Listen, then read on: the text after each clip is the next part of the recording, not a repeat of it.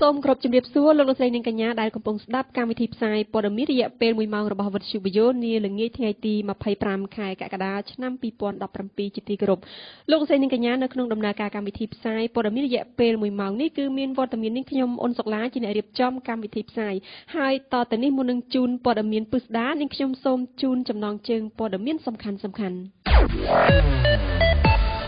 លោកកុងគំសម្រាប់ចិត្តលាលែងពីគណៈបកសំរងស៊ីលោកញឹកប៊ុនឆៃវិញថាមិនទៅចូលរួមជាមួយគណៈបកសង្គ្រោះជាតិឬក៏ហ៊ុនស៊ិនពេជ្រទេក្រសួងកាងារស្នើឲ្យបញ្ឈប់ការផ្សាយរបស់អង្គការមួយដែលរើសពលរដ្ឋទៅធ្វើការនៅជប៉ុនទឹកជំនន់កំពុងតែវាយប្រហារនៅបណ្ដាខេត្តស្ទើរទូទាំងប្រទេសកម្ពុជា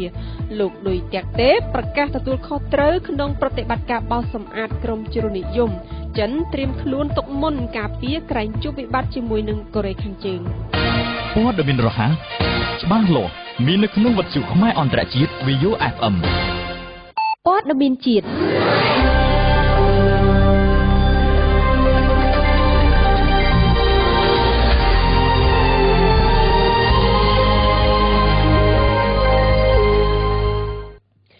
លោកកុងគំអតីតប្រធានគណៈបកសំរងស៊ីបានដាក់លិខិតស្នើទៅគណៈកម្មាធិការចិនត្រៃគណៈបកសំរងស៊ីសូមលាលែងពីគណៈបកជាផ្លូវការគណៈដែលគណៈបកសំរងស៊ីប្រជុំគណៈកម្មាធិការចិនត្រៃដើម្បីផ្លាស់ប្ដូរឈ្មោះថ្មីលោកកុងគំបានអះអាងប្រាប់វិទ្យុ VAYO ថាមូលហេតុដែលលោកលាលែងគឺដោយសារតែឈ្មោះគណៈបកសំរងស៊ីនឹងត្រូវផ្លាស់ប្ដូរឈ្មោះថ្មីហើយគណៈបកនេះនឹងរំលាយខ្លួនចោលនៅពេលខាងមុខផងដែរសូមអញ្ជើញស្ដាប់ប្រសាសន៍លោកកុងគំតើព្រោះថាចង់មិនចង់គណៈបកសមាជិកនៅតែប្រមាណខែទៀតនេះឬក៏រហូតដល់នៃការបោះឆ្នោតពីលើកហ្នឹងបោះឆ្នោតប្រជាជាតិនិងបោះឆ្នោតតំណាងរាស្ត្រនៅឆ្នាំ2018มันមានគណៈបកសមាជិកឈរជាប្រជាជនទៀតទេបាទគឺទាំងអស់គ្នានឹងទៅជាសមាជិករបស់គណៈបកសង្គ្រោះជាតិទាំងអស់គ្នាដូចនេះខ្ញុំក៏ជាប្រវត្តិសាស្ត្រហ្នឹង22ឆ្នាំហ្នឹងហើយការប្រែប្រួលផ្លាស់ប្ដូរគណៈបកសមាជិកហ្នឹងគឺខ្ញុំចង់យកកំណត់22ឆ្នាំជាមួយលោកប្រធានសមាជិកហើយគណៈបកសមាជិកហ្នឹងជាប្រវត្តិសាស្ត្រគឺថាជាគណៈបកដែលទ្រុសត្រាយជាប្រតិនៅប្រទេសកម្ពុជាយើងបាទ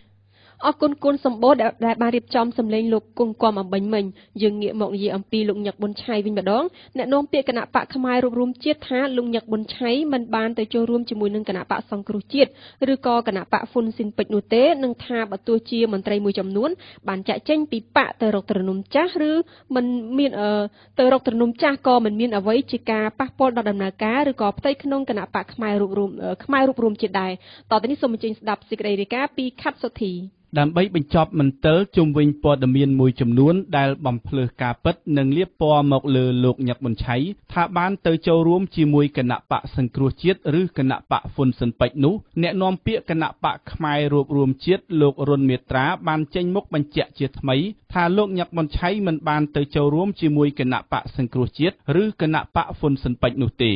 លោករុនមេត្រាបញ្ជាក់ថាលោកញឹកប៊ុនឆៃទោះស្ថិតក្នុងស្ថានភាពបែបណាក៏ដោយគឺនៅតែប្រកាន់ជំហរឯករាជ្យអព្យាក្រឹតលោករុនមេត្រាបន្ថែមថាមន្ត្រីជាន់ខ្ពស់12រូបមានឋានៈស្មើរដ្ឋមន្ត្រីរដ្ឋលេខាធិការនិងអនុរដ្ឋលេខាធិការដែលត្រូវរដ្ឋាភិបាលដកចេញពីមុខតំណែងសុទ្ធតែជាអ្នកស្មោះស្ម័គ្រនឹងគណៈបកផ្នែករួបរวมជាតិទាំងអស់ដោយឡែកចំពោះការលេចឮព័ត៌មានមួយទៀតថាលោកញឹកប៊ុនឆៃបានគេចខ្លួនទៅប្រទេសថៃនោះក៏ជាព័ត៌មានមិនពិតដែរលោកបញ្ជាក់ថាពេលនេះលោកញឹកប៊ុនឆៃកំពុងស្ថិតក្នុងគេហដ្ឋានរបស់លោកក្នុងរាជធានីភ្នំពេញមិនបានគេចចេញទៅណាទេ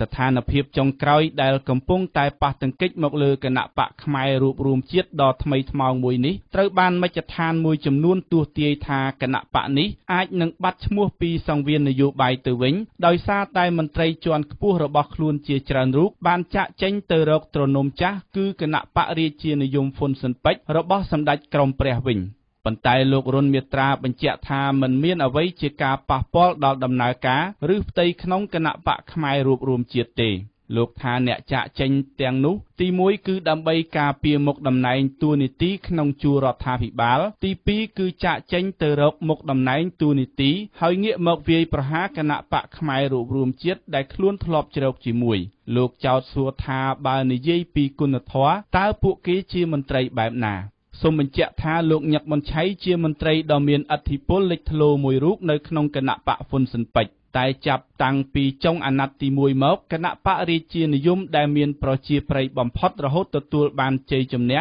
ភ្លូកទឹកភ្លូកដីក្នុងការបោះឆ្នោតអាណត្តិទី1ដែលរៀបចំឡើងដោយអង្គការសហប្រជាជាតិប្រចាំនៅកម្ពុជាក៏បានចាប់ផ្ដើមធ្លាក់ប្រជាប្រិយបន្តិចម្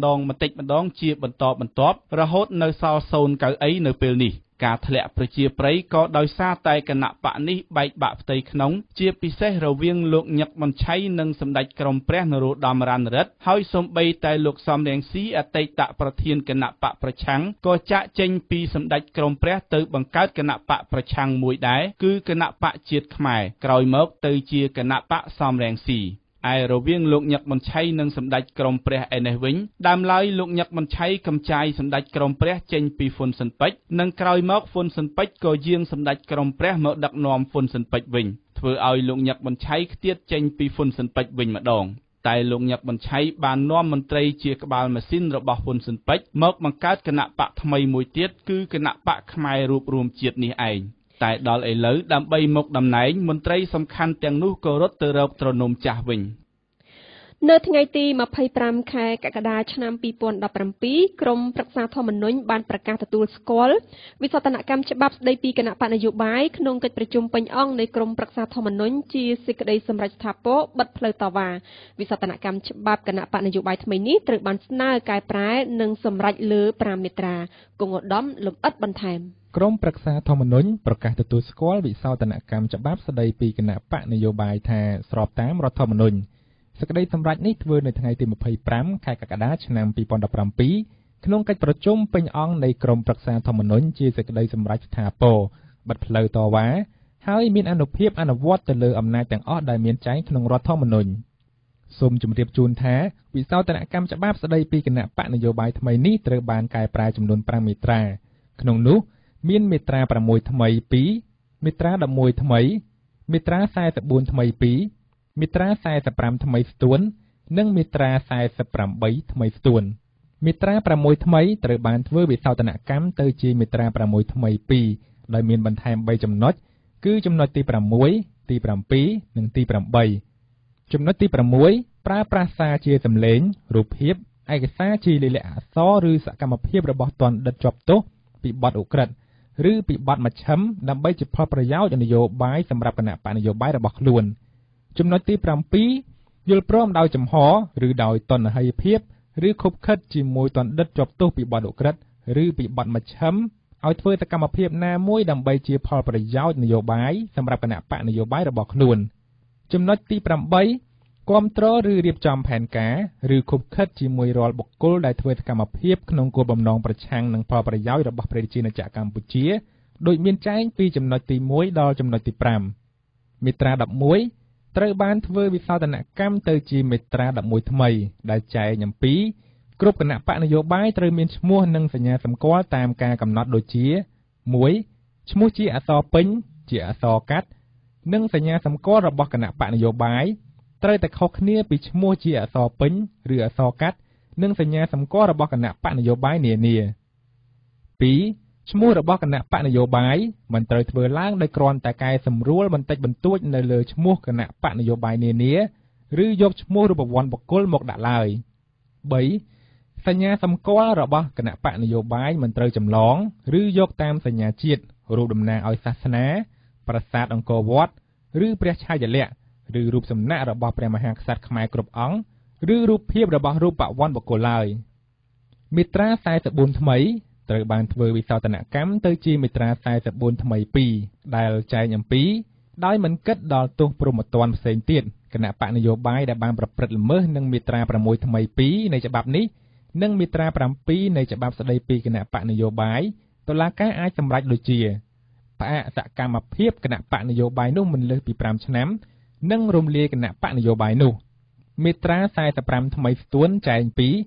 គណៈបកនយោបាយដែលត្រូវបានសម្រេចផ្អាកសកម្មភាពមិនត្រូវបានអនុញ្ញាតឲ្យចូលរួមប្រកួតប្រជែងក្នុងការបោះឆ្នោតឡើយត្រូវលុបឈ្មោះចេញពីបញ្ជីគណៈបកនយោបាយឈរឈ្មោះបោះឆ្នោតក្នុងករណីដែលគណៈបកនយោបាយនោះត្រូវបានសម្រេចផ្អាកសកម្មភាពឬត្រូវបានសម្រេចរំលាយស្របច្បាប់នេះមាត្រា48ស្ទួនចែងអំពីចំពោះគណៈបកនយោបាយណាដែលមានឈ្មោះឬសញ្ញាសម្គាល់របស់គណៈបកនយោបាយជាឈ្មោះឬរូបភាពរបស់រូបវន្តបុគ្គលត្រូវធ្វើការផ្លាស់ប្ដូរឈ្មោះឬសញ្ញាសម្គាល់ឲ្យស្របតាមបទបញ្ញត្តិនៃច្បាប់នេះក្នុងរយៈពេល90ថ្ងៃយ៉ាងយូរគិតចាប់ពីថ្ងៃដែលច្បាប់នេះចូលជាធរមានសូមរំលឹកថាច្បាប់ស្តីពីគណៈបកនយោបាយថ្មីដ៏ចម្រូងចម្រាសនេះត្រូវបានតំណាងរាស្ត្រគណៈបកកាន់អំណាចកែប្រែជាលើកទី2ដោយគ្រងបញ្ជូនថ្វាយព្រះមហាក្សត្រឡាយព្រះហស្ថលេខាមុនពេលព្រះអង្គយាងពិនិត្យបរិយាសុខភាពនៅទីក្រុងប៉េកាំងប្រទេសចិនដើម្បីឲ្យច្បាប់នេះចូលជាធរមានខណៈគណៈបកប្រឆាំងបានដាក់លិខិតទូលថ្វាយព្រះអង្គកុំឲ្យឡាយព្រះហស្ថលេខាដោយគណៈបកនេះចាត់ទុកច្បាប់នេះកំពុងតែបំបិទសិទ្ធិសេរីភាពនយោបាយនិងបំពានទៅលើលទ្ធិប្រជាធិបតេយ្យនៅកម្ពុជាលោកអ្នកស្ដាប់យើងងាកមកតាមដានអំពីបញ្ហាសង្គមវិញម្ដងក្រោយពីពិនិត្យឃើញថាអង្គការសម្ព័ន្ធការងារកម្ពុជាអាស៊ានផ្សព្វផ្សាយជ្រើសរើសប្រជាពលរដ្ឋខ្មែរទៅធ្វើការនៅប្រទេសជប៉ុនតាមរយៈការផ្សាយបន្តផ្ទាល់តាមវិទ្យុរាជធានីខេត្តនានាក្រសួងការងារក៏ស្នើរដ្ឋមន្ត្រីក្រសួងព័ត៌មានឲ្យចាត់វិធានការបញ្ឈប់ជាបន្ទាន់ដោយសារតែអង្គការនោះគ្មានលិខិតអនុញ្ញាតចេញពីក្រសួងការងារឡើយព័ត៌មាននេះរាយការណ៍ជូនដោយសេងបារាំងក្រសួងការងារនិងបណ្ដុះបណ្ដាលវិជ្ជាជីវៈបានស្នើឲ្យរដ្ឋមន្ត្រីក្រសួងព័ត៌មានលោកខៀវកញ្ញរិទ្ធពិនិត្យនិងបញ្ឈប់ជាបន្ទាន់ចំពោះវិទ្យុរាជធានីខេត្តនានាដែលផ្សាយបន្តផ្ទាល់ឲ្យអង្គការសម្ព័ន្ធការងារកម្ពុជាអាស៊ានការស្នើរបស់ក្រសួងការងារនេះគឺបន្ទាប់ពីពិនិត្យឃើញថាអង្គការសម្ព័ន្ធការងារកម្ពុជាអាស៊ានដែលចុះបញ្ជីនៅក្រសួងមហាផ្ទៃបាននឹងកំពុងធ្វើការផ្សព្វផ្សាយជ្រើសរើសប្រជាពលរដ្ឋខ្មែរទៅធ្វើការនៅប្រទេសជប៉ុនតាមរយៈការផ្សាយបន្តផ្ទាល់តាមវិទ្យុរាជធានីខេត្តនានានិងប្រព័ន្ធផ្សព្វផ្សាយសង្គមដោយបំភ្លឺព័ត៌មានខុសពីការពិតនិងដោយពុំមានភាពស្មោះត្រង់ឡើយជាពិសេសធ្វើឲ្យប្រជាពលរដ្ឋមានការយល់ច្រឡំថាអង្គការនេះមានសិទ្ធិបញ្ជូនកម្មសិក្សាការីខ្មែរទៅធ្វើការនៅប្រទេសជប៉ុនទៀតផងក្រសួងការងារបានបញ្ជាក់ថាផ្ទុយទៅវិញអង្គការសម្ព័ន្ធការងារកម្ពុជាអាស៊ាននេះធ្វើការផ្សព្វផ្សាយជាសាធារណៈក្រោមរូបភាពជ្រើសរើសនិងបណ្ដុះបណ្ដាលភាសាជប៉ុនរួចយកទៅដាក់ឲ្យក្រុមហ៊ុនស្របច្បាប់ដើម្បីទទួលបានកម្រៃជើងសារផ្ទាល់ខ្លួនតែប៉ុណ្ណោះដូច្នេះដើម្បីធានានឹងការការពារពលករខ្មែរជៀសផុតពីការឆបោករបស់ជនខិលខូចនិងក្រុមហ៊ុនដែលទទួលពលករខ្មែរពីអង្គការនេះដោយគ្មានលិខិតអនុញ្ញាតចេញពីក្រសួងការងារនោះក្រសួងស្នើឲ្យរដ្ឋមន្ត្រីក្រសួងព័ត៌មានចាត់វិធានការនិងបញ្ឈប់ជាបន្ទាន់ប្រធានគណៈបកយុវជនកម្ពុជាលោកពេជ្រស្រស់បានប្រកាសបើកយុទ្ធនាការ30ថ្ងៃដើម្បីរៃអង្គាសថវិកាចូលរួមសាងសង់ចេតិយលោកកែមលីចេតិយលោកកែមលីគ្រោងចំណាយថវិកាសាងសង់ចំនួន$172,000ក៏ប៉ុន្តែបច្ចុប្បន្នទើបតែទទួលបានប្រាក់ជិត$60,000តែប៉ុណ្ណោះដែលមួយចំណែកធំទទួលបានពីលោកនាយករដ្ឋមន្ត្រីហ៊ុនសែនសូមស្ដាប់ថាចន្ទធីរាយការណ៍ការរៃអង្គាសថវិកាដើម្បីចូលរួមសាងសង់ចេតិយលោកកែមលីនឹងចាប់ផ្ដើមនៅថ្ងៃទី1សីហាឆ្នាំ2017រហូតដល់ថ្ងៃទី30ខែសីហាឆ្នាំ2017ចេញពីទឹកដីខេត្តត្បូងឃ្មុំការរៃអង្គាសនេះដំបូងផ្ដើមចេញពីក្រុមការងារគណបកនិងអ្នកគាំទ្ររួមទាំងប្រជាពលរដ្ឋធម្មតាហើយលោកពេជ្រស្រស់នឹងរៀបចំទីតាំងនៅក្រុងសួងខេត្តត្បូងឃ្មុំដើម្បីធ្វើការផ្សព្វផ្សាយចំណែកថវិកាដែលទទួលបាននឹងយកជូនម្ដាយឬប្អូនប្រុសលោកកែមលីទាំងអស់ដោយគ្មានការកឹបកេងនោះឡើយលោកកែមមានពិសេសពីប្អូនលោកកែរបស់លោកកែមលីគាត់បានបង្ហោះតាមផ្សេងនេះថានៅបច្ចុប្បន្នគាត់ទទួលបានថវិកា$56,000គាត់ទទួលបានប៉ុន្តែខ្ទង់ចំណាយរបស់គាត់ដែលគាត់បានបញ្ជាក់នោះគឺ$17,000អញ្ចឹងថវិកានេះនៅខ្វះ$14,000ទៀតបានគ្រប់$17,000ខ្ញុំឃើញថាបើសិនជាខ្ញុំមកចូលរួមចំណែកជួយតាមរយៈជួយទេ$17,000នេះគឺនឹងពិបាករកហើយប្រធានគណៈបកនយោបាយរូបនេះឲ្យដឹងថាមូលហេតុធ្វើឲ្យលោកសម្រេចបើកយុទ្ធនាការនេះបន្ទាប់ពីមើលឃើញថាក្រុមគ្រួសាររបស់លោកបណ្ឌិតកែមលីកំពុងជួបប្រទះការខ្វះខាតនូវថវិកាក្នុងការសាងសង់ចេតិយជូនលោកបណ្ឌិតលោកពេជ្រស្រស់បញ្ជាក់ថាយុទ្ធនាការ30ថ្ងៃនេះមិនពាក់ព័ន្ធរឿងនយោបាយនោះឡើយគឺជារឿងចូលបុណ្យសុទ្ធសាធពាក់ព័ន្ធនឹងការសាងសង់ចេតិយលោកកែមលីដែរកាលពីពេលថ្មីនេះលោកនាយករដ្ឋមន្ត្រីហ៊ុនសែនបានផ្ដល់ថវិកាចំនួន$50,000 ដោយលោកកែមប្រតិសិទ្ធប្អូនប្រុសបង្កើតរបស់លោកកែមលីដើម្បីចូលរួមក្នុងការកសាងចេតិយជូនលោកបណ្ឌិតព្រោះតែរយៈពេល1ឆ្នាំហើយដែលចេតិយមិនទាន់លេចចេញជារូបរាងនៅឡើយតាមគម្រោងចេតិយលោកកែមលីនឹងត្រូវសាងសង់ឡើងពីថ្មម៉ាភ្នំមិនធ្វើពីស៊ីម៉ងតឬឥដ្ឋធម្មតានោះទេហើយមានទំហំទទឹងប្រហែល5ម៉ែត្រពីទឹកបណ្ដោយជាង9ម៉ែត្រនិងកម្ពស់ប្រហែលជា16ម៉ែត្រថែមទាំងមានសួនច្បារនិងបណ្ណាល័យដែលតម្កល់ទុកនៅស្នាដៃផ្សេងៗរបស់លោកបណ្ឌិតផងដែរចេតិយនេះនឹងត្រូវចំណាយថវិការហូតដល់ទៅចំនួន$172,000ពលរដ្ឋប្រមាណ100នាក់មកពីសហគមន៍មានទំនាស់ដីធ្លីភូមិព្រែកតាគង់1សង្កាត់ចាក់អង្រែលើខណ្ឌមានជ័យនិងភូមិខ្វាសង្កាត់ដង្កោខណ្ឌដង្កោបានប្រមូលផ្ដុំគ្នានៅមុខសាលារាជធានីភ្នំពេញស្នើសុំកាត់ដីរបស់ពួកគេចេញពីគម្រោងអភិវឌ្ឍរបស់ក្រុមហ៊ុន ING Holding និងផ្ដល់ប្លង់កម្មសិទ្ធិដីធ្លីក្រោយជួបដោះស្រាយជាមួយនឹងសាលាក្រុងតំណាងពលរដ្ឋថាសាលាក្រុងសន្យាដោះស្រាយជូនតែបើពលរដ្ឋទាមទារកំណត់ថ្ងៃដោះស្រាយអាជ្ញាធរនឹងមិនដោះស្រាយទេទ្រីសីហៈលម្អិតជូនព័ត៌មាននេះនៅព្រឹកថ្ងៃទី25ខែកក្កដានេះពលរដ្ឋសហគមន៍ព្រែកតាកុង1និងខ្វាបានប្រមូលផ្ដុំគ្នាជាថ្មីដើម្បីស្វែងរកកិច្ចអន្តរាគមន៍ឲ្យសាលារាជធានីភ្នំពេញដោះស្រាយកាត់ដីពួកគាត់ចេញពីគម្រោងអភិវឌ្ឍក្រុងរណបរបស់ក្រុមហ៊ុន ING Holding និងផ្ដល់បានកម្មសិទ្ធិដីធ្លីជូនពួកគាត់តំណាងប្រជាពលរដ្ឋសហគមន៍ព្រែកតាកុង1លោកពេជ្រកុយណាក់បានប្រាប់អ្នកសារព័ត៌មានថាសាលារាជធានីភ្នំពេញបានសន្យាដោះស្រាយជូនពួកគាត់តែមិនបានកំណត់ថ្ងៃទេហើយថាបើពលរដ្ឋដាក់គំនាបទាមទារកំណត់ថ្ងៃដោះស្រាយនោះសាលាក្រុងនឹងមិនដោះស្រាយឲ្យទេគាត់អត់មានឆ្លើយអីឲ្យវាច្បាស់លាស់នឹងគោលការណ៍ដែលពួកខ្ញុំមកទេគេនិយាយមួយពួកខ្ញុំមិញគេថាគេចាត់ការឲ្យខាងសន្តិសុខអីខាងអាជ្ញាធរអីទៅចុះវត្តដីខាងខ្ញុំអីប៉ុន្តែខាងពួកខ្ញុំអត់មានឃើញការវត្តដីនឹងទេតែដល់ពេលខ្ញុំប្រាប់គេថាហ្នឹងកំហុសរបស់គេសុំខុសរបស់គេចឹងដែរដល់ពេលហើយខាងពួកខ្ញុំនេះពួកខ្ញុំខ្ញុំលើកហេតុផលច្រើនដែរលើកហេតុផលផងថាខាងខ្ញុំប្រជាជននៅហ្នឹងយូរហើយខ្ញុំនិយាយប្រាប់គាត់មិញហ្នឹងនៅតាំងពីឆ្នាំមកតាំងពីសិតទឹកអត់មានដីដើរឥឡូវមានដីដើរហេតុអីបានប្រជាពួកខ្ញុំផងប្រជាពួកខ្ញុំតាណាចឹងខ្ញុំនិយាយពួកគាត់នឹងគាត់ថាគាត់នឹងស្នើឲ្យគាត់និយាយចឹងខាងសាលាក្រុងហ្នឹងគាត់និយាយចឹងហើយគាត់សុំហើយដល់ពេលខ្ញុំកំណត់ថ្ងៃឲ្យគាត់អត់ព្រមទេគាត់ថាបើសិនយើងកំណត់ថ្ងៃគាត់នឹងលែងធ្វើឲ្យហ្មងការងារគាត់លែងធ្វើឲ្យដែរតែខ្ញុំថាឥឡូវខ្ញុំអត់កំណត់ថ្ងៃទេខ្ញុំចង់ឲ្យគាត់នឹងកំណត់ថ្ងៃដល់ថ្ងៃណាវិញគាត់ក៏អត់កំណត់ថ្ងៃទៀតហ្នឹងហើយអញ្ចឹងបានខ្ញុំថាចេះសំណុំពរឲ្យខាងសាលាក្រុងណាទៅដោះស្រាយខ្ញុំឆាប់អញ្ចឹងណាកុំឲ្យពួកខ្ញុំនៅរស់នៅដោយភ័យខ្លាចអញ្ចឹងរស់នៅភ័យខ្លាចមែនតើរាល់ថ្ងៃហ្នឹងមួយតាមពិតគាត់នៅប្រកបមុខរបរទាំងអស់គ្នាប៉ុន្តែដល់ពេលខ្លាចភ័យបាត់ផ្ទះបាត់ដីអញ្ចឹងទៅគាត់ខំមកខំចំណាយពីមួយថ្ងៃហ្នឹងមកដោះស្រាយដើម្បីឲ្យមានផលតែឥឡូវថ្ងៃនេះអត់មានផលអីសោះបានផលតែគាត់ថាគាត់ចាំស្រួលឲ្យគាត់ចាំស្រួលតែប៉ុណ្ណឹងតំណាងពលរដ្ឋរូបនេះថាអាញាធរហាក់គ្មានជំហរច្បាស់លាស់ដោះស្រាយបញ្ហាជូនពួកគាត់ហេតុនេះលោកគ្មានជំនឿចិត្តហើយថាបើនៅតែគ្មានចំណាត់ការពលរដ្ឋក្នុងសហគមន៍នឹងលើកគ្នាមកកាន់តែច្រើននៅពីសប្តាហ៍ក្រោយនេះ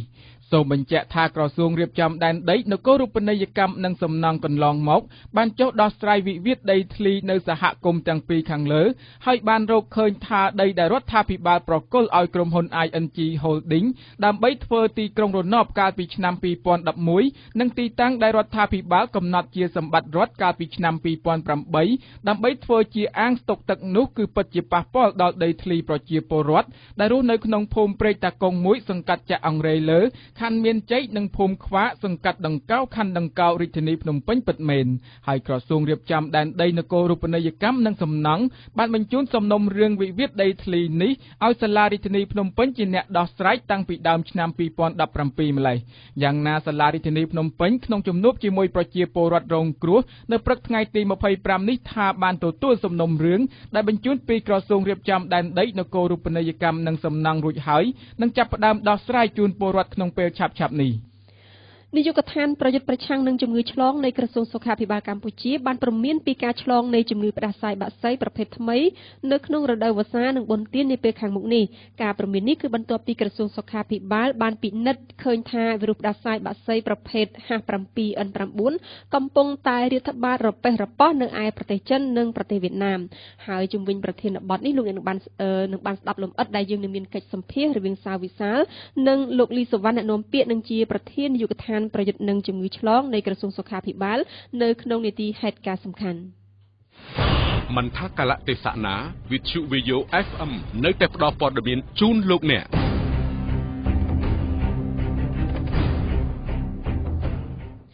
ប្រិយមិត្តស្ដាប់ជាទីមេត្រីយើងបន្តមកតាមដា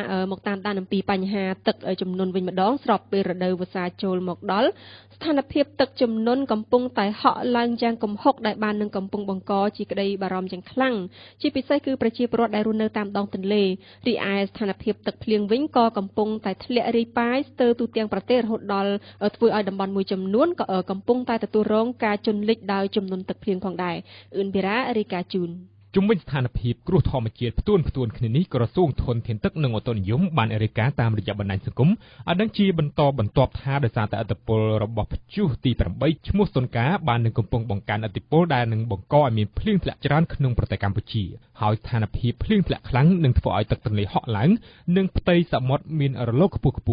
ក្រសួងបញ្ជាក់ថាកាលពីម្សិលមិញកម្ពស់ទឹកស្ទឹងសែនក្រុងព្រះវិហារបានហក់ឡើងខ្លាំងដល់ចំណុចប្រកាសអាសន្នដែលទាមទារឲ្យប្រជាពលរដ្ឋមានការប្រុងប្រយ័ត្នខ្ពស់ចំពោះទឹកចំនួននេះខណៈដែលកម្ពស់ទឹកឈានដល់ចំណុចអាសន្នភ្លៀងក៏កំពុងធ្លាក់ជាប់គ្នាជាច្រើនថ្ងៃរហូតដល់ថ្ងៃទី25ខែកក្កដានេះបានបង្កឲ្យតំបន់មួយចំនួនក្នុងខេត្តព្រះវិហាររងការជន់លិចដោយជំនន់ទឹកភ្លៀងចំណែកឯស្ថានភាពអាកាសធាតុនៅខេត្តកែបនៅថ្ងៃនេះផ្ទៃមេឃមានសភាពអាប់អួរនិងមានភ្លៀងធ្លាក់ស្រិចគ្របដណ្ដប់ទូទាំងខេត្តហើយនៅខេត្តព្រះសីហនុក៏ដូចគ្នាគឺផ្ទៃមេឃមានសភាពអាប់អួរខ្លាំងនិងមានភ្លៀងធ្លាក់ពីមធ្យមទៅបង្គួរគ្របដណ្ដប់ទូទាំងខេត្តនិងនៅលើផ្ទៃសមុទ្រវិញមានរលកនិងខ្យល់បក់បោកក្នុងកម្រិតមធ្យមទន្ទឹមនឹងនេះបាតុភូតភ្លៀងលាយឡំជាមួយនឹងខ្យល់កន្ត្រាក់បានវាយប្រហារលើឃុំបាក់ខ្លងស្រុកមណ្ឌលសីមាខេត្តកោះកុងបណ្ដាលឲ្យផ្ទះប្រជាពលរដ្ឋចំនួន21ខ្នងរងការខូចខាតនៅឯខេត្តរតនគិរីឯណោះវិញក្រសួងធនធានទឹករាយការណ៍ឲ្យដឹងថាភ្លៀងបានចាប់ធ្លាក់តាំងពីម្សិលមិញរហូតដល់ថ្ងៃទី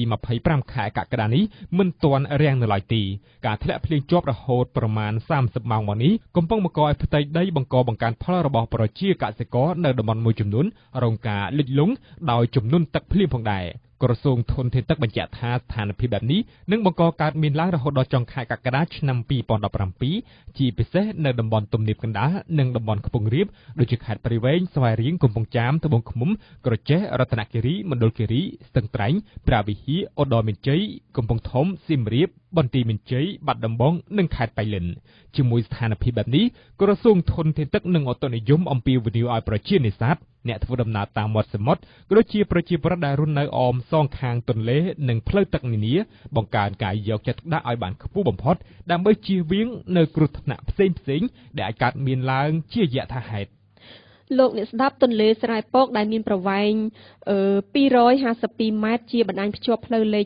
78ចាស់ពីខេត្តស្ទឹងត្រែងទៅខេត្តរតនគិរីត្រូវបានអាជ្ញាធរចាប់ផ្ដើមរុះរើជាបណ្ដាហើយដើម្បីបញ្ជៀសពីទឹកជន់លិចនៅពេលដែលទំនប់វារីអគ្គិសនីសេសានក្រោម2សាងសង់រួចរាល់ហើយបញ្ចប់នៅព័ត៌មាននិយាយអំពីបញ្ហាទឹកជំនន់យើងងាកមកនិយាយអំពីរឿងរ៉ាវរបស់ជនពិការវិញម្ដងជនពិការនៅតែប្រឈមទៅនឹងការលំបាកក្នុងការរស់នៅប្រចាំថ្ងៃព្រោះការរើសអើងការមិនឲ្យតម្លៃជាដើមនៅតែជាបន្ទុកផ្លូវចិត្តសម្រាប់ពួកគេហើយឱកាសក្នុងការទទួលបាននូវការយកចិត្តទុកដាក់ការលើកទឹកចិត្តពីសំណាក់រដ្ឋាភិបាលនិងប្រជាពលរដ្ឋទូទៅក៏នៅមានកម្រិតដែរជនពិការទាំងនោះបានសំណូមពរស្រដៀងគ្នាដោយចង់ឲ្យមានការលើកទឹកចិត្តនិងផ្ដល់ឱកាសដល់ពួកគេបន្ថែមទៀតយើងស្ដាប់អឿនភារ៉ាជាថ្មីម្ដងទៀតនៅក្នុងប្រទេសកម្ពុជាគេនៅតែឃើញជនពិការជាច្រើនកំពុងបន្តរស់នៅក្នុងស្ថានភាពដ៏គួរឲ្យសង្វេគយ៉ាងខ្លាំងពលគឺរស់នៅតាមសមាជីវោខ្លួនទីពឹងខ្លួនឬទីពឹងក្រុមគ្រួសារដែលក្រីក្រជាដើមមិនតែប៉ុណ្ណោះអ្វីដែលជនពិការតែងតែជួបប្រទះនោះគឺរងការប្រមាថបញ្ឆិតបញ្ឈៀងពីមហាជននិងការរើសអើងជាដើមមានមុខរបរជាអ្នកស៊ីឈ្នួលម៉ាសាលោកឡៃហៀងជាជនពិការភ្នែកឲ្យដឹងថាគ្រាដែលលោកធ្វើដំណើរទៅណាមកណាម្ដងគឺមិនទទួលបានការយកចិត្តទុកដាក់ឬយកអាសារពីមនុស្សទូទៅនោះទេថែមទាំងត្រូវទទួលរងនៅពាក្យសម្ដីមិនសមរម្យពីអ្នកទាំងនោះទៀតផងយ៉ាងណាលោកឡៃហៀងប្រាប់ថាលោកមិនអន់ចិត្តនោះទេតែផ្ទុយទៅវិញលោកនៅតែប្រឹងប្រែងរស់នៅដោយប្រកាន់ខ្ជាប់នៅពាក្យមួយឃ្លាថាមានជីវិតគឺត្រូវតែតស៊ូពីការភ្នែកខ្ញុំអញ្ចឹងគេវាយតម្លៃថាពីការតែភ្នែកងឹតឈឹងអញ្ចឹងមិនអាចរស់ស៊ីអីការទេគឺក្រៅពីសុំទានគេតាមមុខហ្នឹងមកក្រៅពីសុំទានគឺមិនអាចរកអីចិញ្ចឹមជីវិតបានខ្ញុំថាគាត់ថាអ្នកនិយាយអញ្ចឹងគឺខុសហើយគឺយើង มันอาจไว้ดำลายគ្នាអញ្ចឹងទេព្រោះថាមានជីវិតគឺត្រូវតស៊ូគេធ្វើអ្វីដែលអាចគេធ្វើបានគេធ្វើការងារហ្នឹងឯងបងជនពិការភ្នែកវ័យ31ឆ្នាំរូបនេះថ្លែងឲ្យដឹងពីក្តីស្រមៃរបស់លោកថាលោកចង់មានសមត្ថភាពដូចអ្នកភ្លឺធម្មតាតែសំខាន់ឲ្យសង្គមទទួលស្គាល់ថាគាត់ពិការតែកាយសម្បទាតែចិត្តគាត់មិនពិការទេគឺឆន្ទៈមាន 100% ទន្ទឹមនឹងនេះលោកឡៃហៀងសំណូមពរកុំឲ្យមានការរិះគន់ដល់ជនពិការដោយថាបើសិនជាមានការសរសើរជនពិការកាន់តែខិតខំប្រឹងប្រែងខ្លាំងជាងមុនតែបើសិនជាមានការបន្ទោសបង្អាប់គឺប្រកាសជាបាក់ទឹកចិត្តដោយឡែកជនពិការភ្នែកមួយរូបទៀតអ្នកស្រីរ៉ាន់ស្រីងាក៏បានលើកឡើងពីការលំបាកមិនខុសគ្នាដែរហើយស្រីងាអំពីវិនិយោគដល់សាធារណជនទូទៅមេត្តាគម្រើសអើងជនពិការនិងផ្ដល់សិទ្ធិស្មើៗគ្នាបងអូនចង់សំណូមពរឲ្យរាជរដ្ឋាភិបាលប្រជាពលរដ្ឋទាំងអស់ឲ្យដូចថាឲ្យយកចិត្តដូចគម្រើសអើងជនពិការអញ្ចឹងសំណូមពរតែប៉ុណ្្នឹងថាអ្នកពិការអ្នកភ្លឺមិនអ្នកពិការអញ្ចឹងសិទ្ធិស្មើគ្នាសំណូមពរថាគុំទៅណាទៅណីអញ្ចឹងរើសអើងអញ្ចឹងចាឲ្យស្រឡាញ់អាណិតចំណែកឯលោកសៀសំនៀងដែលពិការជើងតាំងពីកំណើតបានប្រាប់ថាក្នុងនាមជាជនពិការនៅតែជួបការលំបាកក្នុងការរកការងារធ្វើនិងគ្មានឱកាសទទួលបានការសិក្សាជាដើមហើយបច្ចុប្បន្នលោកអាស្រ័យផលតាមរយៈរទេះរុញដោយធ្វើការស៊ីឈ្នួលដេកស្បែកជើងតាមទីសាធារណៈបុរសពិការជើងវ័យ27ឆ្នាំរូបនេះលើកឡើងដែរថាលោកពិតជាមានការពិបាកខ្លាំងនៅពេលធ្វើដំណើរនៅតាមទីសាធារណៈព្រោះលោកពុំឃើញមានកន្លងផ្លូវដំណើរសាធារណៈនិងជម្រាលផ្លូវសម្រាប់ជនពិការឡើយហើយលោកសំណូមពរឲ្យមានការយកចិត្តទុកដាក់បន្ថែមលើបញ្ហាទាំងនេះអ្វីដែលខ្ញុំចង់គឺគាត់ចង់គាត់លើកស្ទួយអញ្ចឹងណាបងបាទដូចគាត់ថាតាមសាលាមួយចំនួនដែលគាត់ចង់រៀនអញ្ចឹងទៅចង់ឲ្យគាត់ផ្ដល់អាហារូបករណ៍សម្រាប់ជនពិការដែលគាត់ចង់រៀនណាបាទហើយកាលណាគាត់បានរៀនផ្នែកណាមួយអញ្ចឹងគឺថាចង់ឲ្យមានការងារមួយសម្រាប់គាត់ដែលគាត់អាចធ្វើបានអញ្ចឹងណាបងបាទសម្រាប់ជនពិការគាត់ជាអាទិអីចឹងដូចឡើងខឿនឡើងអីវាអត់ទាន់មានជំរឿអីឈប់គាត់ទេបាទអញ្ចឹងខាងនោះគាត់ត្រូវគិតគូរដល់ជនពិការដែរ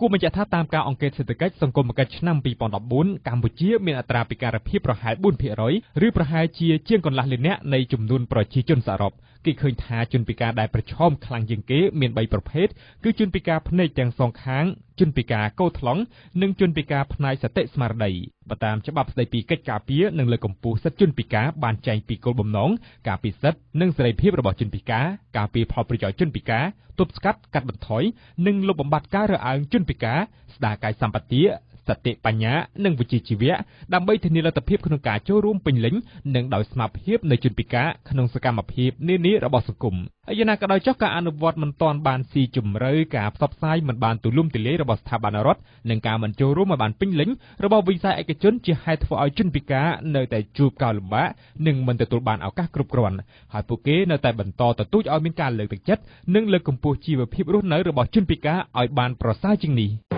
ព័ត៌មានក្នុងប្រទេសព្រឹត្តិការណ៍ជុំវិញពិភពលោកសូមស្ដាប់វិទ្យុ VAYO FM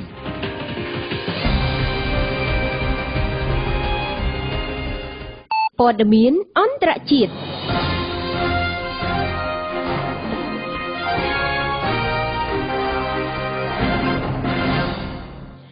ក្រោយពីប្រទេសកូរ៉េខាងជើងបញ្ចេញសកម្មភាពកាន់តែផ្កើនក្នុងពេលថ្មីៗនេះ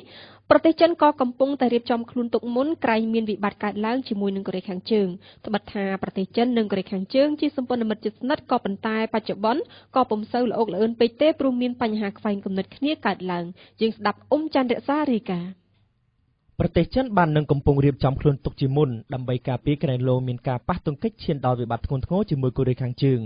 ការត្រៀមជើងព្រួលគឺកូរ៉េខាងជើងបានបង្កើនការការពារនៅតំបន់ព្រំដែនរវាងប្រទេសទាំងពីរព្រមទាំងបានបង្កើតនៅកងវីរៈសេនាតូចថ្មីមួយនៅព្រំដែនផងដែរ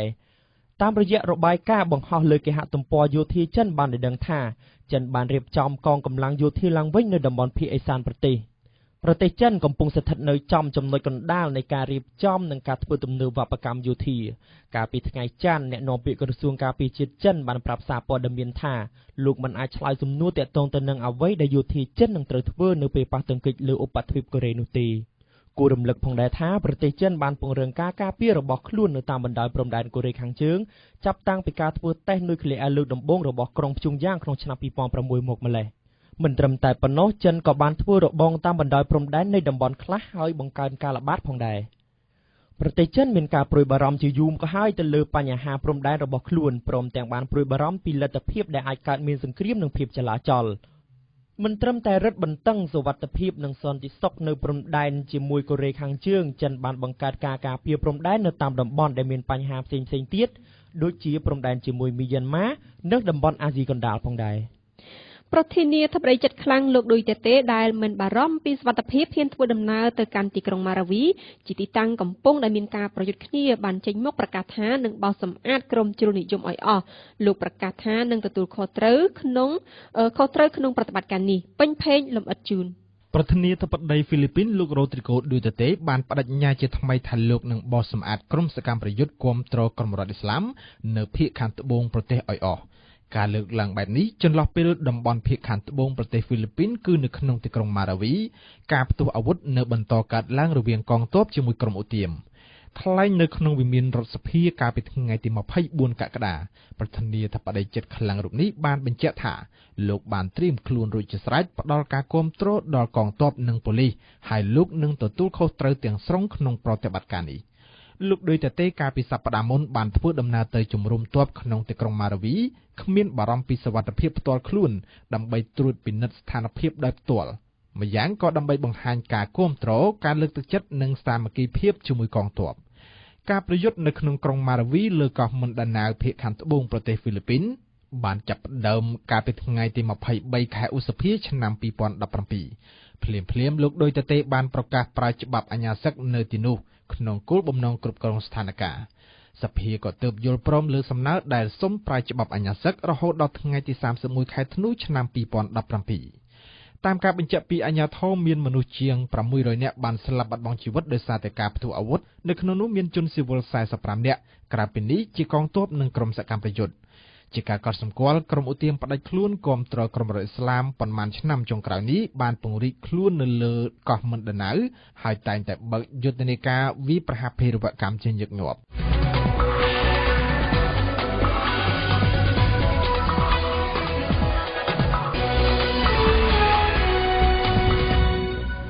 តើមានមធ្យោបាយអ្វីដែលងាយស្រួលនិងមានសុវត្ថិភាពបំផុតក្នុងការផ្ទេរប្រាក់នៅក្នុងប្រទេសកម្ពុជាផ្ញើតាមបាក់សី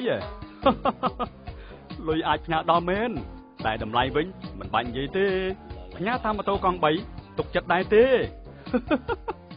ទាល់តែគ្មានជំរឿសសោះចាំផ្ញើតាមឡានផ្ញើបានតែប្រកាសល្អ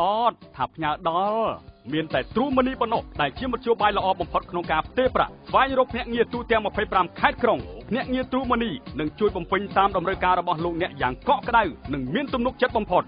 សួស្ដីបងមានអ្វីខ្ញុំជួយទេទេប្រាក់តាម True Money ចំណាយតិចមានទំនុកចិត្តនិងស្រួល True Money ផ្ដល់ទំនុកចិត្តមធ្យោបាយងាយស្រួលនិងនៅចិត្តលោកអ្នកជានិច្ចក្នុងការផ្ទេរប្រាក់និងទទួលប្រាក់ផ្ទេរប្រាក់តាម True Money រហ័សនិងមានទំនុកចិត្តជាងបាក់សីឡានកង់និងម៉ូតូកង់3កាន់តែលយផ្ទេរប្រាក់ជាមួយ True Money ឈ្នះលុយជារៀងរាល់ថ្ងៃនិងឈ្នះម៉ូតូជារៀងរាល់សប្តាហ៍ True Money ដាក់ស្រួលដកស្រួលជំរាបសួរទស្សនិកជននាងខ្ញុំកាត់សុខីមថ្ងៃនេះសូមចូលរួមមកចែករំលែកនៅបទពិសោធន៍ដែលនេះខ្ញុំមានគឺការប្រើនៅមធ្យោបាយពជាកំណើតទំនើបខ្ញុំចាំបានខ្ញុំនិងប្តីរបស់ខ្ញុំបានពិភាក្សាគ្នាហើយក៏បានជួបជាមួយនឹងលោកគ្រូពេទ្យជំនាញគ្រូពេទ្យបានណែនាំនៅមធ្យោបាយជាច្រើនទាំងផលប្រយោជន៍និងផលរំខានផ្សេងពីគ្នាបន្ទាប់ពីបានជួបលោកគ្រូពេទ្យជំនាញប្រឹក្សាពីរឿងនេះហើយនាងខ្ញុំក៏បានជ្រើសរើសយកវិធីការពារហ្នឹងគឺកងដាក់នៅក្នុងស្បូនព្រោះវាមានសុវត្ថិភាពនិងប្រសិទ្ធភាពខ្ពស់អញ្ចឹងចាប់ពីពេលនោះមកគឺខ្ញុំលែងបារម្ភពីរឿងមានកូននៅចៃដន្យទៀតហើយសម្រាប់ព័ត៌មានបន្ថែមសូមទូរស័ព្ទមកបណ្ដាញសុខភាពស្ត្រី012 999 124 078 999 124ខ្ញុំផ្ដល់ព័ត៌មានលឿនរហ័សនិងច្បាស់លាស់ជូនលោកអ្នកយ៉ាងពិតប្រាកដមិនត្រឹមតែព័ត៌មានការកំសាន្តអប់រំនិងចំណេះដឹងថ្មីៗត្រូវបានផ្សាយជូនជារៀងរាល់ថ្ងៃអ្វីដែលពិសេសទៅទៀតនោះខ្ញុំជាជើងឯកក្នុងការផ្សព្វផ្សាយពាណិជ្ជកម្មសេវាកម្មទៅអតិថិជនរបស់លោកអ្នកយ៉ាងមានប្រសិទ្ធភាពវត្ត VAYO FM ជាដៃគូផ្ដល់ព័ត៌មាន កំសាន្តនិងដៃគូផ្សព្វផ្សាយពាណិជ្ជកម្មរបស់លោកអ្នកទំនាក់ទំនងផ្សាយតាមរយៈលេខ077 60 85 88 016 37 71 71លោកអ្នកស្ដាប់បន្ទាប់ពីបានជ្រាបនៅព័ត៌មានជាតិនិងព័ត៌មានអន្តរជាតិយើងបន្តមកស្ដាប់អំពីនីតិសំខាន់វិញម្ដងដែលនីតិដំបូងគឺជានីតិហេតុការណ៍សំខាន់រៀបចំជូនដោយសាវវិសាលលើកឡើងអំពីក្រោយផ្ទុះផ្ដាសាយបាក់សី H7N9 នៅចិន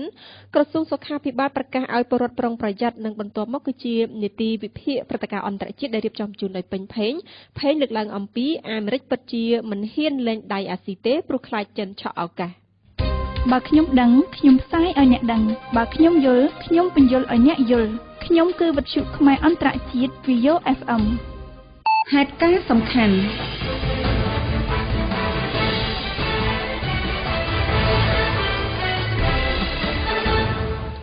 នាយកដ្ឋានប្រយុទ្ធនឹងជំងឺឆ្លងនៃក្រសួងសុខាភិបាលកម្ពុជាបានព្រមានពីការឆ្លងនៃជំងឺផ្ដាសាយបាក់សីប្រភេទថ្មីនៅរដូវវស្សានិងបុណ្យទាននាពេលខាងមុខនេះការព្រមាននេះគឺបន្ទាប់ពីក្រសួងសុខាភិបាលបានពិនិត្យឃើញថាវីរុសផ្ដាសាយបាក់សីប្រភេទថ្មីគឺ H7N9 កំពុងតែរាតត្បាតរប៉េះរប៉ោះនៅឯប្រទេសចិននិងប្រទេសវៀតណាមហើយតទៅនេះសូមអញ្ជើញលោកអ្នកនាងស្ដាប់កិច្ចសម្ភាសន៍រវាងសាវវិសាលនិងលោកលីសវណ្ណដែលជាអ្នកនាំពាក្យនិងជាប្រធាននាយកដ្ឋានប្រយុទ្ធនឹងជំងឺឆ្លងនៃក្រសួងសុខាភិបាលនៅក្នុងនីតិហេតុការណ៍សំខាន់បាទសូមជម្រាបសួរលោកលីសវណ្ណបាទសូមបញ្ជាក់លោកអ្នកនាងផងដែរថាលោកលីសវណ្ណគឺជាមន្ត្រីអ្នកនាំពាក្យនិងជាប្រធាននាយកដ្ឋានប្រយុទ្ធនឹងជំងឺឆ្លងនៃក្រសួងសុខាភិបាលបាទឃើញថាថ្មីនេះក្រសួងសុខាភិបាលបានអំពាវនាវទៅដល់ប្រជាពលរដ្ឋនៅតាមមូលដ្ឋានទាំងអស់ហ្នឹងឲ្យពួកគាត់មានការប្រុងប្រយ័ត្នតាក់ទងជាមួយនឹងជំងឺផ្ដាសាយបាក់សីនៅក្នុងរដូវវស្សាក៏ដូចជារដូវបុណ្យទាននៅពេលខាងមុខបាទជាសំណួរចង់សួរថាតើហេតុអ្វីបានជាក្រសួងមានការអំពាវនាវបែបនេះបាទដោយនេះជាការងារជាប្រចាំគឺថានាយកដ្ឋានប្រយុទ្ធនឹងឆ្លងជារៀងរាល់ឆ្នាំគឺតែងតែធ្វើការការរំលឹកដល់ប្រជាពលរដ្ឋក៏ដូចជាការអ្នកដែលលក់ទឹកជូនមន់ចិញ្ចឹមមន់ឬមួយក៏ធ្វើសកម្មភាពហ្នឹងមានការប្រុងប្រយ័ត្នព្រោះរហូតពេលនេះគឺយើងអត់ទាន់អាចបំបត្តិនៅពេលរោគផ្ដាសាយបាក់សីមកឡើយទេជាពិសេសនៅផ្ទុកវាមានផ្ទុកនៅលើសត្វបាក់សីបាទអញ្ចឹងគ្រប់ឲ្យគាត់មានការប្រុងប្រយ័ត្នបើសិនជាឃើញមន់ទាឈឺងក់ខុសធម្មតាកុំយកមករៀបចំបរិភោគបាទត្រូវតែកប់ចោលហើយទេយើងធ្វើសត្វធាឬរៀបចំសាច់អាហារហ្នឹងគឺត្រូវតែប្រុងប្រយ័ត្នដើម្បីកុំឲ្យចម្លងមកយើងមួយវិញទៀតតើសម្រាប់បញ្ហានៃជំងឺផ្ដាសាយបាក់សីនៅក្នុងប្រទេសកម្ពុជារបស់យើងនាពេលបច្ចុប្បន្ននេះមានលក្ខណៈបែបណាដែរខណៈដែលឃើញថានៅប្រទេសមួយចំនួនផ្សេងទៀតនៅក្នុងតំបន់អាស៊ីហ្នឹងគឺមានកើតនៅជំងឺផ្ដាសាយបាក់សីប្រភេទថ្មីជាក់ស្ដែងដូចជានៅប្រទេសចិនក៏ដូចជាប្រទេសវៀតណាមជាដើមអញ្ចឹងហើយចង់ដឹងអំពីប្រទេសកម្ពុជាយើងតើបច្ចុប្បន្ននេះយ៉ាងណាដែរបាទតាក់ទងជាមួយនឹងបញ្ហានេះបាទរហូតពេលនេះគឺយើងអត់មានចាប់តាំងពីឆ្នាំ2014នេះយើងអត់មានឃើញករណីហ្នឹងកើតនៅមនុស្សទេបាទប៉ុន្តែយើងរកឃើញទៅជាដើមឆ្នាំទៅយើងឃើញមាននៅលើសត្វបាក់សីប៉ុន្តែអត់បានឆ្លងមកមនុស្សទេដោយសារការយល់ដឹងរបស់ប្រជាពលរដ្ឋហ្នឹងក៏រាយការណ៍លឿនបាទគាត់ទូរស័ព្ទមកលេខ115របស់ក្រសួងសុខាភិបាលហ្នឹងហើយយើងបានផ្លាស់ប្ដូរព័ត៌មានជាមួយនឹងខាងពេទ្យសត្វហ្នឹងហើយយើងបានរួមគ្នាស្កាត់រួមគ្នាបានប្រតិបត្តិអត់មានឆ្លងមកមនុស្សទេហើយសត្វក៏អត់មានឆ្លងដែរតែទោះបីយ៉ាងណាយើងត្រូវការរំលឹកជាប់ចំណុចចឹងដើម្បីយើងប្រុងប្រយ័ត្នណាខ្លាចឆ្លងមកមនុស្សបាទហើយនឹងណាម្យ៉ាងទៀតដោយសារបច្ចុប្បន្ននេះនៅប្រទេសចិនហ្នឹងគឺមានប្រភេទមួយទៀតនៃផ្ដាសាយបាក់សីហ្នឹងវាកំពុងតែបន្តមានការរីករាលជាប្រភេទរបស់ដូច្នេះយើងខ្លាចក្រែងប្រភេទប្រភេទហ្នឹងវាអាចឆ្លងមកប្រទេសយើងបាទហើយដែលឡែកនៅប្រទេសនៅខាងជើងនៃប្រទេសឡាវវៀតណាមក៏គាត់រកឃើញនៅប្រភេទផ្ដាសាយបាក់សីផ្សេងទៀតចឹងមានថាវាមានអនុប្រភេទច្រើនដូច្នេះយើងទោះបីអនុប្រភេទណាក៏ដោយបើស្អីយើងចាត់ធានការរួមថាដូចខ្ញុំនិយាយមកអញ្ចឹងបើឃើញមន់ទាឈឺងាប់ខ្ញុំយកមកបរិភោគហើយរាយការណ៍ទៅពេទ្យសត្វគឺមន្ត្រីសុខាភិបាលចិត្តបំផុតហ្នឹងដើម្បីទប់ស្កាត់ទៅបាទហើយបើសិនជាគាត់សង្ស័យជំងឺផ្ដាសាយបាក់សីគាត់នៅរាយការណ៍ទៅគាត់ទៅព្យាបាលជាបន្តនៅមណ្ឌលសុខភាពឬមន្ទីរពេទ្យហ្នឹងដើម្បីធ្វើការព្យាបាលហើយដើម្បីកុំការចម្លងអ្នកដទៃព្រោះយើងមានអសត់ព្យាបាលណាអត់អីទេបាទដល់ឡែកក្រៅពីការអំពាវនាវឲ្យប្រជាពលរដ្ឋនៅតាមមូលដ្ឋានគាត់មានការប្រុងប្រយ័ត្ន តាក់ទងជាមួយនឹងជំងឺផ្ដាសាយបាក់សីនេះថាតើក្រសួងមានបានដាក់ចេញនៅវិធានការណាផ្សេងទៀតទេដូចជាការត្រួតពិនិត្យនៅតាមច្រកទ្វារព្រំដែនក៏ដូចជានៅតាមពលានយន្តហោះអីផ្សេងៗនោះបាទយើងមានមន្ត្រីយើងដាក់ជាប្រចាំបាទជាពិសេសគឺច្រកធំបាទដូចជាអាកាសយានដ្ឋានជាតិភ្នំពេញសៀមរាបហ្នឹងហើយយើងមានមន្ត្រីឈរជើងហើយយើងមានដាក់នៅប្រដាប់ស្ទង់កម្ដៅហ្នឹងហៅថាthermal scanner ហ្នឹងបាទនៅតាមច្រកធំហ្នឹងហើយចំពោះដីគោកហ្នឹងក៏យើងក៏មានមន្ត្រីរបស់យើងឈរជើងដែរប៉ុន្តែយើងប្រើច្រកខ្លះយើងប្រើម៉ាស៊ីន scanner ច្រកខ្លះយើងប្រើដៃបាទដើម្បីស្ទង់បាទដើម្បីតាមដានសុខភាពប៉ុន្តែនេះជាការខិតខំរបស់ក្រសួងប៉ុន្តែអ្វីដែលសំខាន់គឺការចូលរួមរបស់ប្រជាពលរដ្ឋបាទគាត់ឃើញអីហ្នឹងគាត់ខុសធម្មតាសម្រាប់ការជាមិនទាន់ហើយលើយើងមានទូរស័ព្ទទាន់ហេតុការមួយទៀតដែលបងប្អូនអាចទូរស័ព្ទចូលហើយមិនគិតថ្លៃទេគឺលេខ115គឺជាទូរស័ព្ទយើងបានដាក់ប្រើប្រាស់ហ្នឹងជាប្រព័ន្ធស្វ័យប្រវត្តិបាទជាសំណួរចុងក្រោយគឺចង់ឲ្យលោកជួយបញ្ជាក់ជាថ្មីម្ដងទៀតតកតទៅជាមួយនឹងរោគសញ្ញាក៏ដូចជាអាការៈនៃជំងឺផ្ដាសាយបាក់សីថាតើវាមានលក្ខណៈបែបណាខ្លះបាទរោគសញ្ញាទោះបីជាវាស្ថិតនៅក្នុងអនុក្រមប្រភេទណាក៏ដោយរោគសញ្ញាវាប្រហែលគ្នាទេបាក់សីហ្នឹងគឺចាប់ឡើងដោយកូនក្តៅបាទមានកូនក្តៅលើពី38អង្សាឡើងទៅបាទមានឈឺកមានក្អកហើយវិវត្តទៅហត់បើសិនជាបងប្អូនមានរោគសញ្ញាដូចនេះហើយត្រូវបើសិនក្នុងកំឡុង7ថ្ងៃមុនបាទធ្លាប់បានទៅប៉ះពាល់បាក់សីឈឺឬងាប់គឺថាយើងចាត់ទុកថាសង្ស័យទេសូមអញ្ជើញទៅព្យាបាលនៅមណ្ឌលសុខភាពឬមន្ទីរពេទ្យជាបន្ទាន់ហើយរៀបរាប់អំពីប្រវត្តិនៃការប៉ះពាល់ផងដើម្បីជាការបញ្ញាក់រំលឹកផ្ដល់ព័ត៌មានដល់ប្រទេសគាត់ជាបាទចាប់អារម្មណ៍បាទសូមអរគុណច្រើនលោកលីសវណ្ណដែលបានចំណាយពេលវេលាផ្ដល់បទសម្ភាសន៍ជូនដល់វិទ្យុ VAYO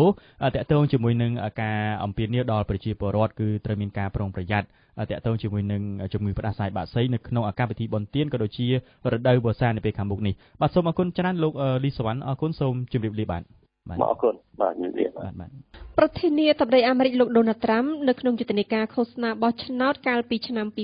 2016លោកបានប្រកាសពីគោលនយោបាយគិតអាមេរិកមុនគេដោយគោលនយោបាយការបរទេសមួយចំនួនត្រូវបានកាត់បន្ថយជាស្ដែងលោកបា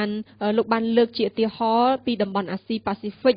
ជាដើមហើយក្រោយជាប់ឆ្នោតចូលកាន់តំណែងលោកពិតជាបានប្រើគោលនយោបាយគិតពីអាមេរិកមុនគេមែនក៏ប៉ុន្តែលោកនៅតែមិនបោះបង់ចោលតំបន់អាស៊ីដដែលអាមេរិកនៅតែបន្តទំនាក់ទំនងជាមួយនឹងសម្ព័ន្ធមិត្តនៅអាស៊ីមានដូចជាកូរ៉េខាងត្បូងជប៉ុននិងហ្វីលីពីនជាដើមតើតំបន់អាស៊ីមានសារៈសំខាន់យ៉ាងណាទើបអាមេរិកមិនអាចរំលងបានឬមួយក៏ខ្លាចចិនវាទីយកតំបន់នេះតែឯងដើម្បីជ្រាបច្បាស់ព័ត៌មានបន្ថែមសូមអញ្ជើញលោកអ្នកនាងស្ដាប់កិច្ចសម្ភាសន៍រវាងពេញផេងនិងលោកសូចន្ទថានៅក្នុងនេតិវិភាគព្រឹត្តិការណ៍អន្តរជាតិសូមជម្រាបសួរលោកសូចន្ទថាបាទបាទជំរាបសួរបាទសូមបញ្ជាក់ទៅដល់ប្រិយមិត្តស្ដាប់ថាលោកសូចន្ទថាគឺជាសាស្ត្រាចារ្យផ្នែកវិទ្យាសាស្ត្រនយោបាយហើយលោកក៏ជាអ្នកតាមដានស្ថានភាពអន្តរជាតិមួយរូបផងដែរ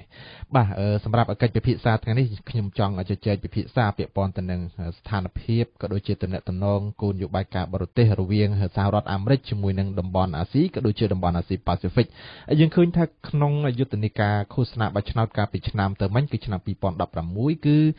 លោកដូណាល់ត្រាំបាទដែលបច្ចុប្បន្នលោកជាប្រធានាធិបតីហើយនោះលោកបានបញ្ជាក់ថានឹងកាត់បន្ថយបាទរាល់ទំនាក់ទំនងមួយចំនួនដោយផ្ដោតទៅលើបញ្ហានៅអាមេរិកជាធំហើយបញ្ហានៅតំបន់អាស៊ីក៏ដូចជាអាស៊ីបូព៌ាបាទក៏ដូចជាអាស៊ីអាគ្នេយ៍គឺលោកនឹងកាត់បន្ថយច្រើនជាងមុនក៏ប៉ុន្តែយើងឃើញថាក្រោយពីលោកចូលកាន់តំណែងគឺអាមេរិកនៅតែមានទំនាក់ទំនងជាមួយតំបន់អាស៊ីក៏ដូចជាអាស៊ីអាគ្នេយ៍ដដែលអញ្ចឹងខ្ញុំចង់សាកសួរថាតើមានមូលហេតុធំអ្វីដែលអាមេរិកមិនអាចបោះដៃចោលតំបន់អាស៊ីក៏ដូចជាអាស៊ីអាគ្នេយ៍នោះបាទនៅសតវត្សទី21នេះអ្នកគូភូមិសាស្ត្រនយោបាយពិសេសអ្នកជាតិសាស្ត្រនយោបាយនៅសហរដ្ឋអាមេរិកដែលគូពីភូមិសាស្ត្រនយោបាយគេមើលឃើញថាអាស៊ីគឺជាភូមិសាស្ត្រនយោបាយដែលមានសារៈសំខាន់ដែលគេអាចហៅថាជាសក្ការៈនៃអាស៊ីនៅសតវត្សទី21ដោយសារតែនៅអាស៊ីនេះសម្បូរធនធានធម្មជាតិផងហើយជាទីតាំងយុទ្ធសាស្ត្រ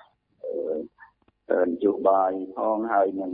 ជាទីតាំងយុទ្ធសាស្ត្រសេដ្ឋកិច្ចផងដែលយើងហៅថាជាភូមិសាស្ត្រសេដ្ឋកិច្ចនោះអញ្ចឹងហើយសហរដ្ឋអាមេរិកមិនអាចកាត់ផ្តាច់ខ្លួនពីអាស៊ីអាគ្នេយ៍អាស៊ីបូព៌ាឬក៏ក្នុងអាស៊ីទាំងមូល បានទេដោយសារតែទីមួយគឺជាយុទ្ធសាស្ត្រនៃការហុំព័ទ្ធចិនឃើញថាក្នុងកំឡុងពេលដែលសហរដ្ឋអាមេរិកមានការកើនឡើងនៅចរន្តសេដ្ឋកិច្ចនៃការលូតលាស់ហើយនឹងយោធាមានភាពខ្លាំងក្លាក៏ប៉ុន្តែចិនក៏មានការងើបឡើងយ៉ាងស្ងប់ស្ងាត់និយាយថាចិនបានបង្កើនឥទ្ធិពលរបស់ខ្លួនទាំងក្នុងតំបន់និងលើឆាកអន្តរជាតិពិសេសនៅក្នុងអាស៊ីទាំងមូលនេះបាទចឹងហើយសហរដ្ឋអាមេរិកមិនអាចបិទភ្នែកមើលឃើញចិនលើកឡើងយ៉ាងស្ងប់ស្ងាត់ហើយមានកម្លាំងដើម្បីធ្វើឲ្យមានតុល្យភាពជាមួយសហរដ្ឋអាមេរិកបានទេចំណុចទី2នៅអាស៊ីអាគ្នេយ៍នេះសហរដ្ឋអាមេរិកមានសម្ព័ន្ធមិត្តច្រើនសម្ព័ន្ធមិត្តរបស់អាមេរិកទាំងអស់នោះត្រូវការអាមេរិកសម្បត្តិដើម្បីធ្វើការជួយការពារជួយជំរុញហើយនឹង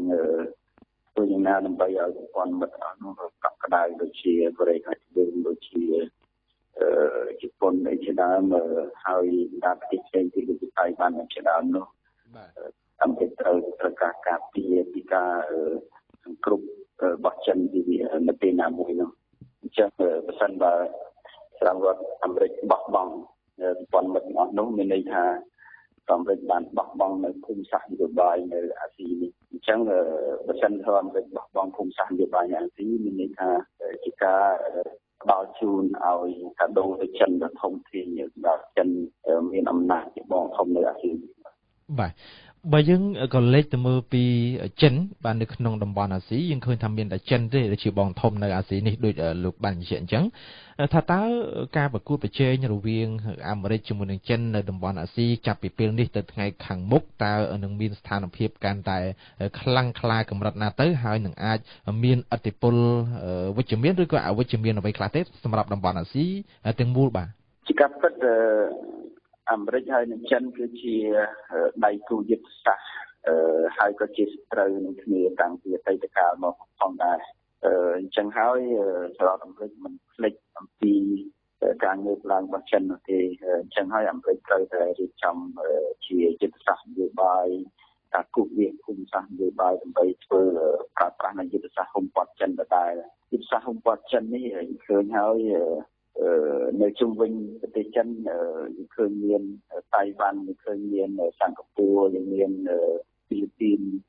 មានម៉ាឡេមានជាដើមជប៉ុនជាដើមនេះហើយក្រៅពីនេះទៀតបណ្ដាប្រទេសមួយចំនួនដែលពីមុនជាសត្រូវរបស់សហរដ្ឋអាមេរិកដូចជាវៀតណាមជាដើមនោះបាទដែលជាងាកមកជិតស្និទ្ធជាមួយវៀតណាមនេះពេលបច្ចុប្បន្នមូលហេតុដោយសារតែជាយុទ្ធសាស្ត្រនយោបាយដើម្បីហុំព័ទ្ធចិនកុំឲ្យចិនលើកឡើងដោយស្ងប់ស្ងាត់ឬក៏មានអំណាចខ្លាំងនៅអាស៊ីអាគ្នេយ៍នេះអញ្ចឹងហើយសហរដ្ឋអាមេរិកត្រូវប្រើយុទ្ធសាស្ត្រហុំព័ទ្ធចិនអញ្ចឹងហើយគឺការត្រូវការនៅសម្ព័ន្ធភាពជាចាំបាច់បាទនេះចំណុចមួយចំណុចទី2ការដែលប្រកួតប្រជែងគ្នារវាងសហរដ្ឋអាមេរិកហើយនិងចិននេះគឺជាបញ្ហាដែលជាមិនរួចទេពីមុននៅសតវត្សទី19សតវត្សទី20ឃើញថា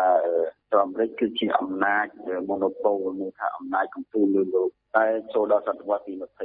21លែងជាសក្តានុពលរបស់អាមេរិកទៀតហើយអំណាច monopol លែងមានទៀតហើយជាអំណាចពហុពលមានន័យថាងាកមកអាស៊ីគឺចិនឡើងហើយមានអំណាចអាចធ្វើមានតុល្យភាពជាមួយសហរដ្ឋអាមេរិកបានចឹងការប្រកួតប្រជែងនេះអាចជាមូលហេតុសំខាន់ដែលជំរុញទៅដល់ការប្រកួតប្រជែងសពាវុធឬការប្រកួតប្រជែងកងកម្លាំងប្រដាប់អាវុធដែលឃើញហើយទាំងសហរដ្ឋអាមេរិកទាំងចិនជាដើមមានការបង្កើនឡើងនៅថវិកាយោធាដើម្បីធ្វើឲ្យមានទំនើបកម្មយោធានៅទីតាំងរបស់ខ្លួននៅពេលដែលមហាអំណាចទាំងពីរនេះប្រឈមមុខដាក់គ្នាប្រកួតប្រជែងគ្នាខ្លាំងនៅយោធាបណ្ដាប្រទេសនៅអាស៊ីទាំងអស់ហ្នឹងតែជាមានការព្រួយបារម្ភតែជាមានការភ័យខ្លាចហើយចរន្តនៃការលក់អាវុធឬក៏ការនាំចេញអាវុធហ្នឹងក៏កាន់តែច្រើននៅបណ្ដាប្រទេសនៅអាស៊ីហ្នឹងបាទបើតាមការសង្កេតរបស់លោកបាទថាតើរវាងចិនជាមួយនឹងសហរដ្ឋអាមេរិកប្រទេសនៅក្នុងតំបន់អាស៊ីហ្នឹងគឺស្រវាទៅចាប់យកអាមេរិកច្រើនជាងចិនឬក៏ចិនច្រើនជាងអាមេរិកឬក៏យ៉ាងណាដែរបាទនៅពេល ពេលដែលសហរដ្ឋអាមេរិកជាអំណាចកំពូលលើលោកមានន័យថា monopol តាមប្រទេសជាច្រើនបានគ្រប់គ្រងសហរដ្ឋអាមេរិកដែលពីមុនយើងឃើញមានតៃវ៉ាន់មានកូរ៉េខាងត្បូងហើយមានជប៉ុនមានហ្វីលីពីនមានម៉ាឡេជាដើមហើយរហូតđếnថៃបាទក៏ប៉ុន្តែនៅក្នុងពេលបច្ចុប្បន្នយើងឃើញមានការងើបឡើងនៅការជោងចាប់អំណាចមួយចំនួនដែលដោយសារមេដឹកនាំទាំងអស់នោះទទួលបានអំណាចដោយការធ្វើរដ្ឋប្រហារជាដើមដូចនៅថៃមេដឹកនាំនៅថៃជាដើមបានហាក់ដូចជាងាកទៅរកចិនទៅវិញតែនៅពេលដែលស្និទ្ធជាមួយសហរដ្ឋអាមេរិកតែងលើកឡើងនោះតែងលើកឡើងពីប្រជាធិបតេយ្យតែងលើកឡើងពីនីតិរដ្ឋជាដើមសម្រាប់ជាមួយចិនមិនខ្វល់ថាតើមេដឹកនាំនោះបានអំណាចដោយសារអីនោះទេប៉ុន្តែខាងគឺកិច្ចសហប្រតិបត្តិការរវាងចិននិងប្រទេសទាំងនោះអញ្ចឹងហើយនៅពេលបច្ចុប្បន្នយើងឃើញបណ្ដាប្រទេសទាំងនោះពីមុនដែលធ្លាប់គ្រប់គ្រងសហរដ្ឋអាមេរិកផ្ដាច់មុខក៏តែបច្ចុប្បន្នអាចងាកទៅរកចិនឬក៏ធ្វើមានតុល្យភាពអំណាចរវាងសហរដ្ឋអាមេរិកហើយនិងចិននៅក្នុងប្រទេសនោះផងដែរបាទអរគុណជាសំណួរចុងក្រោយយើងក៏លេចទៅមើលគោលនយោបាយការបរទេសរបស់សហរដ្ឋអាមេរិកមកលើតំបន់អាស៊ីនៅថ្ងៃខាងមុខថាតើអាមេរិកនឹងមានគោលនយោបាយការបរទេសយ៉ាងម៉េចទៀតទៅដើម្បីប្រជែងជាមួយចិននោះបាទគិតថានៅពេលបច្ចុប្បន្ននេះរដ្ឋបាលរបស់ Trump គោលនយោបាយរបស់អាមេរិកមកអាស៊ីនេះហាក់ដូចជាមានភាពបរាជ័យច្រើនមានន័យថាបណ្ដាប្រទេសមួយចំនួនចាប់ផ្ដើមងាកចេញពីសហរដ្ឋអាមេរិកហើយទៅគ្រប់គ្រងចិនអាចដោយសារតែសហរដ្ឋអាមេរិកជាពិសេសត្រាំបានប្រើប្រាស់គោលនយោបាយមួយគឺគិតសហរដ្ឋអាមេរិកជាមុនហើយធ្វើឲ្យសម្ព័ន្ធមិត្តហ្នឹងមិនសូវសប្បាយចិត្តដល់សោះដូចជាករណីដែលសហរដ្ឋអាមេរិកដាក់ខែលការពារមីស៊ីលនៅកូរ៉េខាងត្បូងហើយមានការគិតប្រាក់ពីកូរ៉េខាងត្បូងជាដើមនេះជាទីមួយទីការដកខ្លួនចេញរបស់សហរដ្ឋអាមេរិកពីដៃគូពាណិជ្ជកម្មដែលហៅថា TPP នោះបាទអន្តរពាណិជ្ជកម្មរបស់ប្រទេសអញ្ចឹងនៅពេលដែលសហរដ្ឋអាមេរិកដកខ្លួនចេញពីសមាគមឬក៏ដកខ្លួនចេញពីក្រុមទាំងនោះ TPP នោះយើងឃើញជប៉ុនដើរតួតែម្នាក់ឯងនៅថា Red នេះអញ្ចឹងបើមើលទៅនេះហាក់ដូចជាភាពបរាជ័យរបស់នយោបាយការបរទេសរបស់ខាងផងដែរពីមុខនេះខ្ញុំគិតថាអ្វីដែលសហរដ្ឋអាមេរិកទៅធ្វើនេះគឺការបង្កើននៅគោលនយោបាយការបរទេសគឺធ្វើឲ្យអាមេរិកមានឥទ្ធិពលខ្លាំងនៅអាស៊ីនេះឬក៏អាចធ្វើឲ្យមានតុល្យភាពអំណាចរវាងចិនផងដែរនៅអាស៊ីទៅធ្វើឲ្យមានតុល្យភាពអំណាចដែលធ្វើឲ្យប្រទេសផ្សេងៗអាចមានក្តីសង្ឃឹមឬក៏មានជំហររឹងមាំបាទអរគុណច្រើនលោកសូចន្ទថាសម្រាប់ការផ្ដល់បទសម្ភាសន៍នៅក្នុងនេតិវិភាគព្រឹត្តិការណ៍អន្តរជាតិរបស់វិទ្យុ VAYO នៅថ្ងៃនេះអរគុណជំរាបលាអរគុណបាទលោកអ្នកអាចជ្រាបពីព័ត៌មានគ្រប់ព្រឹត្តិការណ៍បទសម្ភាសន៍បទវិភាគនិងនេតិសំខាន់ៗជាច្រើនទៀតតាមរយៈវិទ្យុ VAYO FM 105.5 MHz ផ្សាយចេញពីរាជធានីភ្នំពេញ 102.5 MHz ខេត្តព្រះសីហនុ 88 MHz ខេត្តបាត់ដំបងនិងខេត្តសៀមរាបនិងតាមរយៈគេហទំព័រ www.vayofm.com សូមអរគុណលោកលោកស្រីនាងកញ្ញានៅពេលនេះកម្មវិធីផ្សាយព័ត៌មានរយៈពេល1ម៉ោងរបស់វិទ្យុ VAYO បានឈានចូលដល់ទីបញ្ចប់ហើយវត្តមាននាងខ្ញុំអ៊ុនសុកឡាជាអ្នករៀបចំកម្មវិធីផ្សាយសូមអរគុណនិងសូមជម្រាបលា